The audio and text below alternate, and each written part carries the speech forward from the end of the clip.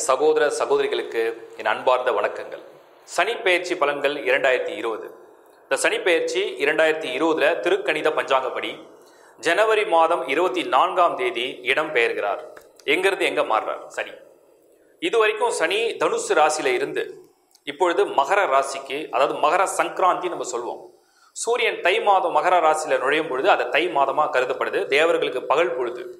அந்த மாதிரி இந்த சனி இந்த தனுர் ராசியிலிருந்து மகர ராசி எட்டும் பொழுது, தன்னுடைய சொந்த ராசிக்கு ஆட்சி பெறும் பொழுது, கால புருஷனுக்கு 10வது வீடான தொழில் வீட்டில் சனி இடம் பெயரும் பொழுது பல நன்மைகளை உலகளாவிய பலன்களாக தருவார்.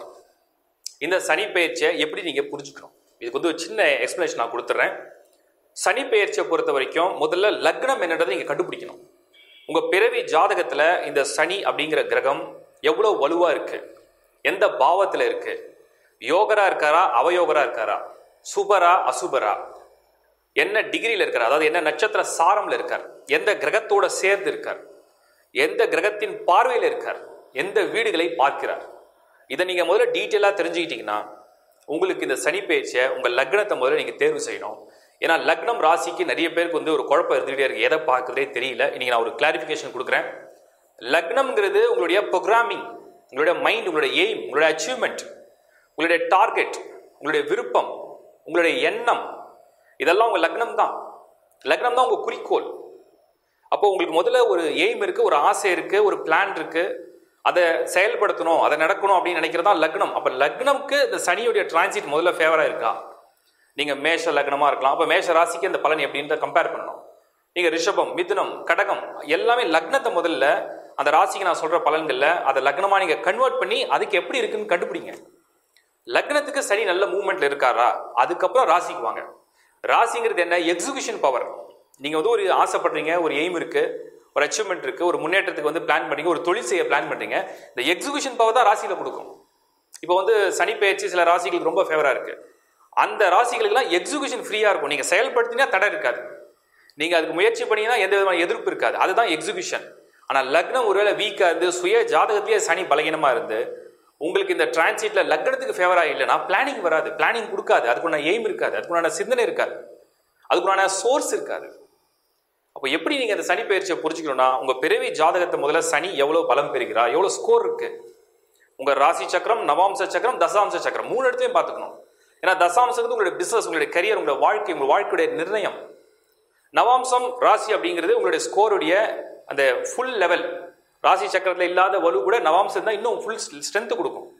ராசி நவாம்சம் தசாம்சத்தை கம்பேர் பண்ணிட்டு, தசாபுதிகளை கம்பேர் பண்ணி பிறவி ஜாதகத்தில் உள்ள சனியோட ஸ்ட்ரென்த்தை பார்த்து உங்க லக்னத்தை தேர்வு செஞ்சு அதுக்குள்ளான சனியோட மூவ்மெண்ட் எங்கன்னு கண்டுபிடிச்சி இந்த ராசிக்கு பலன் பார்த்தீங்கன்னா 100% உங்களுடைய பலன்கள் தெளிவாக உங்களுக்கு புரியும். இதுதான் அண்டர்ஸ்டாண்டிங். அதுக்கப்புறம் நிறைய பேர் வந்து லாஸ்ட் டைம் கமெண்ட்ஸில் கொடுத்துருந்தாங்க, ஏன் இவ்வளோ அட்வான்ஸில் போடுறீங்க, குரு பேச்சு ஏன் இவ்வளோ அட்வான்ஸாக போடுறீங்க, நவம்பர் மாதம் வரதுக்கு இப்போ ஏன் போடுறீங்க, சனி பேச்சு இப்போ 2020 ஜனவரி மாதம் வரதுக்கு ஏன் இப்போ போடுறீங்க? நான் அதுக்கு கிளியராக விளக்கம் கொடுக்குறேன். ஒரு குழந்தைய வந்து நீங்கள் ஸ்கூலில் வந்து சேர்க்க போறீங்க, ஜூன் 1 சேர்க்க போறீங்கன்னா அந்த குழந்தைக்கு தேவையான யூனிஃபார்ம், புக்ஸ் எல்லாமே முன்னாடி தான் நம்ம வாங்குவோம், 1 மந்த் 2 மந்த் முன்னாடி. அந்த மாதிரி இப்போ சனி பேச்சு ஜனவரி மாதம் வரும்போது ஜனவரி மாதம் அப்லோட் பண்ணோம்னா நிறைய பேருக்கு வந்து விசா ப்ராசஸ், ஃபாரின் டிராவல், வேலைக்காக டிராவல் பண்ணுறது, படிப்புக்கு முயற்சி எடுக்கிறது, கல்யாண பலன் பண்ணுறது, வீடு கட்டுறது, புதுசாக தொழில் தொடங்குறது, இதெல்லாம் வந்து சொன்ன உடனே நம்ம செயல்படுத்திக்க முடியாது. ஒரு 6 மாதம் முன்னவே இந்த சனியோடைய இன்ஃப்ளூயன்ஸ், அந்த பார்வையை வந்து ஸ்டார்ட் பண்ணிடும். அப்போ இதை ஏன் முன்னாடி கொடுக்குறோம்னா அப்பதான் உங்களுக்கு வந்து அந்த திட்டமிட முடியும். ஸோ நெக்ஸ்ட் இயர் வரப்போதா, சனி மாற போறாரு, நம்ம இப்பவே கிரவுண்ட் ஒர்க் பண்ணிக்கணும். கிரவுண்ட் ஒர்க் பண்ணி அந்த ஸ்டார்டிங் பாயிண்ட்டை சனி டிரான்சிட் ஆகும்போது நம்ம எடுத்துக்கணும். அதுக்காக தான் இவ்வளவு முன்னே நம்ம போடுறமே தவிர வேற எந்த ரீசனும் கிடையாது. ஸோ 7.5 லட்சத்துக்கும் அதிகமான ஃபாலோவர்ஸ், கிட்டத்தட்ட அரௌண்ட் 8 lakhs ஃபாலோவர்ஸ் வந்து இப்போ ஃபாலோ பண்ணிட்டு இருக்காங்க. நீங்களும் சப்ஸ்கிரைப் பண்ணி வச்சுங்க, உங்க ஃப்ரெண்ட்ஸோட, ரிலேஷன்ஸோட ஷேர் பண்ணுங்க. Headlines TV. கடகம் ராசி சனி பெயர்ச்சி பலன்கள் 2020 வருஷம் ஜனவரி மாதம் 24ஆம் தேதி இந்த திருக்கணித பஞ்சாங்கப்படி கடகமுக்கு இந்த சனி பெயர்ச்சி என்ன செய்யும்? பேசிக்காவே கடகம் ராசிக்கு சனி அப்படிங்கிற கிரகம் ஒரு யோகமான வளர்ச்சி கொடுக்கக்கூடிய ஒரு வல்லமையான கோள் கிடையாது அடிப்படையில். அப்போ இந்த கடகம் அப்படிங்கிற ராசியை பொறுத்தவரையில இந்த சனியோடைய பெயர்ச்சி ஏதாவது நல்லது செய்யுமா? சசமகா யோகம்னு ஒரு யோகம் இருக்கு. அதாவது குஜாதி ஐவர்கள்ல பஞ்சமகா புருஷ யோகம்னு ஒரு யோகங்கள்ல சனி அப்படிங்கிறவருக்கு ஒரு யோகம் உண்டு. அதுதான் வந்து சச மகா யோகம். ஆட்சி பெற்ற சனி 1, 4, 7, 10 எப்பெல்லாம் வராரோ அதெல்லாம் வந்து சசமகா யோகம். இந்த யோகம் என்ன செய்யும்? சனினா உழைப்பாளர்கள், ஒரு டீம், குரூப், ஒரு பெரிய யூனியன், ஒரு பெரிய தொழிற்சாலை. அந்த மாதிரி சசமகா யோகம் யாருக்கு இருக்கோ அவங்க வந்து 100 பேரை வேலை வாங்கக்கூடிய ஒரு நிர்வாகத்தின் தலைமையா இருக்கக்கூடிய யோகத்தை கொடுப்பார் இந்த சனி. இது ஒரு பெரிய யோகம். உங்களுடைய பர்த் சார்ட்டை நீங்க கம்பேர் பண்ணிங்க, பட் கோச்சாரத்தில் அந்த மாதிரி ஒரு பலனை கொடுக்கும். ஒரு 4 பேரையாவது வேலை வாங்க வைக்கும். இப்போ சனி கடகத்துக்கு 7ஆம் இடத்துல ஆட்சி பெறும்பொழுது என்னென்ன பலனை கொடுப்பார்? கெரியர் வைஸ் மட்டும்தான் இது கொஞ்சம் ஃபேவரபிளான ஒரு இதுவாக நம்ம எடுத்துக்கலாம். ஏன்னா சூரியன், சந்திரன், செவ்வாய் 3 நட்சத்திரங்களை இந்த சனி கடந்து செல்வார். ஸோ கடகராசியில் நீங்கள் பிறந்திருக்கீங்க அப்படின்னு வச்சுக்கோம், இல்லை கடக லக்னம் அப்படின்றதையும் வச்சுக்கோம். நீங்கள் வந்து சூரியன் வந்து உங்களுக்கு தனாதிபதி ஸ்டாரில் ஃபர்ஸ்ட் சனி என்ட்ரி, அடுத்து சந்திரனுடைய ஸ்டாரில் சனி என்ட்ரி திருவோணத்தில், அவர் உங்கள் ராசிநாதன் அல்லது லக்னாதிபதி. செவ்வாய் வந்து உங்களுடைய தொழில் கிரகம், பிஸ்னஸ் பிளானட், உங்களுடைய பூர்வ ஜென்ம கோல், முன் ஜென்மத்தை செய்த புண்ணியம். இந்த நட்சத்திரத்தில் அவிட்டத்திலையும் அந்த சனி கடந்து செல்வார் பொறுமையாக 1 by 1. அப்போது கடகத்தை பிறந்தவங்களுக்கு பெரும்பாலானவர்களுக்கு பார்த்தீங்கன்னா அரசியல் அரசாங்கம் ஈஸியாக என்ட்ரி கொடுத்துரும். அந்த துறையில் உள்ளவங்களுக்கு இந்த சனியோட என்ட்ரி யோகத்தை கொடுத்ததுன்னா பெரிய தலைமைக்கு கொண்டு போகும் முதல்ல கரியரில். அடுத்தது இந்த ஷிப்பிங் ஏஜென்சி பண்ணுறவங்க, கடல் வழி தொழில் செய்கிறவங்க, ஏற்றுமதி இறக்குமதி தொழில் செய்கிறவங்களாம் கடகத்தில் உண்டு. அவங்களுக்கும் இந்த சனி வந்து ரொம்ப பெரிய ஃபேவர் பண்ணும். கூட்டாளிகள் நல்லபடியாக அமைச்சு கொடுக்கும், கவர்மெண்ட் சைடில் சப்போர்ட் கொடுக்கும், ஃபேவரபிள் பண்ணும். அடுத்தது சனி உங்களுக்கு அந்த திருவோணம், சந்திரனுடைய நட்சத்திரமான திருவோணத்தில் போகும்பொழுது சனியுடைய அடுத்த நகர்வு என்ன பண்ணால், யாரெல்லாம் வந்து டிரான்சிட்டுக்காக ரெடியாக இருக்காங்களோ, ஃபார் எக்ஸாம்பிள் இந்த நாட்டை விட்டு வேறு நாட்டுக்கு வேலைக்கு போகணும், வேறு ஊரில் வேலை பார்க்கணும், வேற ஒரு இடத்துல வந்து நான் வந்து ஒரு பிஸ்னஸ் செட்டப் ரெடி பண்ணணும்னு நினைக்கிறவங்களுக்கு ரொம்ப ஃபேவர் பண்ணுவார். அது ஏன் சனி பண்ணுறாருன்னா சந்திரனுடைய ஸ்டாரில் போகிறதுனால. யாருக்கெல்லாம் வந்து இந்த ஸ்பீடி சேஞ்ச் ஃபாஸ்ட்டாக இருக்கணும், வேகமாக இருக்கணும், அவங்களுக்கு இந்த பலனை கொடுப்பார். விசா ப்ராசஸ்லாம் த்ரூ பண்ணுறதுலாம் ரொம்ப ஃபேவரபுளாக இருக்கும். இதெல்லாம் இந்த சனி கொடுக்கக்கூடிய ஒரு யோகம். ஸோ கடகத்தை பொறுத்தவரையில் இந்த சனியுடைய யோகம் மிகப்பெரிய யோகமாக செயல்படும். அடுத்தது இந்த சனி செவ்வாயுடைய நட்சத்திரத்தை டிராவல் பண்ணும்போது தான் கரியரில் ஒரு பெரிய சேஞ்ச் கொடுக்கும். இல்லை கரியரில் வந்து அவங்களுக்கு ஒரு எஸ்டாப்ளிஷ்மெண்ட், தொழில் பண்ணுறவங்களுக்குலாம் பெரிய லெவலில் வந்து மல்டிபிள் சோர்சஸ், பதவியில் உள்ளவங்க இன்னும் உயர்ந்த பதவிகளை கொடுக்கறது, இதெல்லாம் சாட்டர்ன் கொடுக்குறது தான். ஸோ கடகம் சனி யோகரா இல்லைனாலும் கூட இந்த சனியுடைய பார்வை கடகத்திலேயே விழுறதுனால நீங்கள் வந்து பாசிட்டிவ் நெகட்டிவ் எடுத்துட்டிங்கன்னா, பாசிட்டிவ் வந்து மூவ்மெண்ட், சேஞ்ச், இதுதான் பாசிட்டிவ். நெகட்டிவ் என்ன? 7 கூடையவனே 7ஆம் இடத்துல இருக்கிறதுனால திருமணம் வரைக்கும் நடக்கலையே, இந்த வாட்டி நடக்கும். ஆனால் சனி இருக்காரு பாருங்க, முதல்ல ஒரு சின்ன தடை மாதிரி பண்ணி முதல்ல வேண்டான்றது, அப்புறம் ஓகேன்றது, மறுபடியும் ஓகேன்றது, அப்புறம் வேணான்றது, அந்த மாதிரி ஒரு டூ அண்ட் ஃப்ரோ மாதிரி மூவ்மெண்ட்டை கொடுத்து அப்புறம் ஓகேன்னுடுவார். ஏன்னா அந்த சனிக்குண்டான தன்மையை வந்து ஒரு காட்டுறதுக்காக அந்த மாதிரி செய்யும். ஸோ கடகராசியை பொறுத்த வரைக்கும் திருமணத்துக்கு சனி தடை கிடையாது. ஏன்னா அவர் தான் 7 கூடையவன். ஆனாலும் அந்த 7ஆம் இடத்துல இருக்கும் பொழுது கொஞ்சம் அப்படியே ஒரு பிரேக் பண்ணி கொடுக்குறது, இந்த ஸ்பீட் பிரேக்கரில் வண்டி ஏறி மூவ் பண்ணுற மாதிரி. அடுத்தது இதே கடகராசி இந்த சனி 7ஆம் இடத்துல இருந்தாலும் அவருடைய பார்வை பாருங்கள் 9th house, 9ஆம் இடத்துல. இந்த 9ஆம் இடத்துல சனியுடைய பார்வை பட்டால் உங்களுடைய ஃபாதர் ரிலேஷன்ஷிப் மூலிமா உங்களுக்கு வந்து கெயின்ஸை கொடுக்கறது. அதே மாதிரி உங்களுடைய ஹெல்த்தில் நீங்கள் வந்து கொஞ்சம் கேர் எடுக்க வேண்டியிருக்கும். ஏன்னா சனி பார்வை நேராக உங்கள் ராசி மேலே விழும்பொழுது இந்த மைண்ட், அந்த எமோஷன்ஸ் ப்ளஸ் உங்களோட ஃபிசிக்கல் பாடியில் வந்து என்னெல்லாம் குறை இருக்கோ அதெல்லாம் வெளியே கொண்டு வந்துடுவார். ஸோ ஆரோக்கியத்தில் கொஞ்சம் கவனம் வேணும். பயணங்கள் பண்ணும்போது கொஞ்சம் கவனமாக இருந்தால் சேஃப். இது நீங்கள் பார்த்துக்கணும். அடுத்தது சனியுடைய பார்வை துலாமில் விழுது. துலாமில் சனியுடைய பார்வை விழுந்தால் கடகத்துக்கு துலாம் எத்தனாவது வீடு? 4.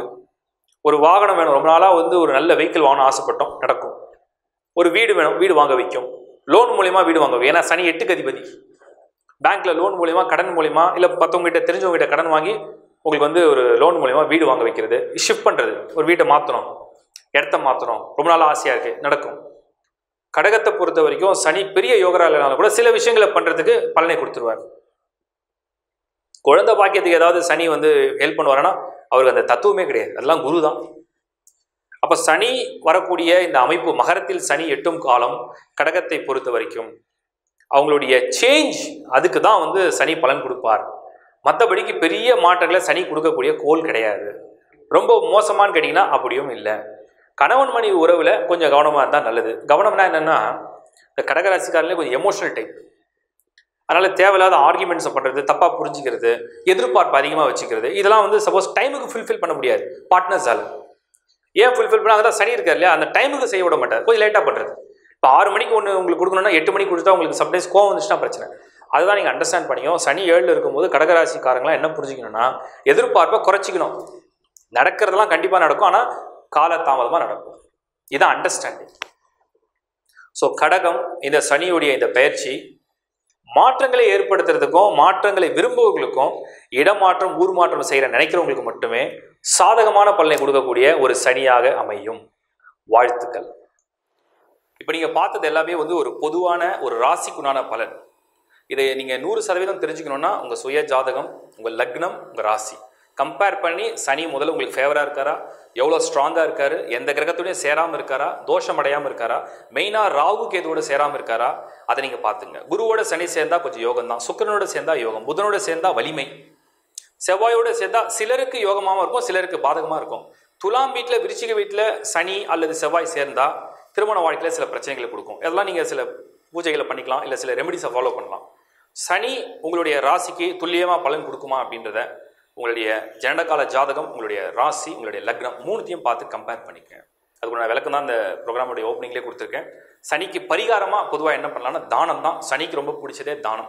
இயலாதவங்க, இல்லாதவங்க, உடலால் அவங்க மாற்றுத்திறனாளிகள்னு சொல்லப்படக்கூடியவங்க, ஃபிசிக்கலி சேலஞ்சு அப்படின்னு நம்ம சொல்கிறோம், அவங்களுக்கு உதவி செய்கிறது, தர்மமாக நடந்துக்கிறது, ஓரளவுக்காவது நியாயமாக இருக்கிறது, கடவுளை வணங்குவது, பணிவோடு இருக்கிறது, இவங்களாம் அந்த சனி மிக மிக நன்மையை செய்யும். சனியுடைய நிறம் நீலம், சனியுடைய எண் 8, சனியுடைய கல் நீலக்கல், செமி ப்ரீஷியஸில் அமித்திஸ்ட் அப்படின்ற ஒரு ஸ்டோனும் சனிக்கு பயன்படுத்தலாம்.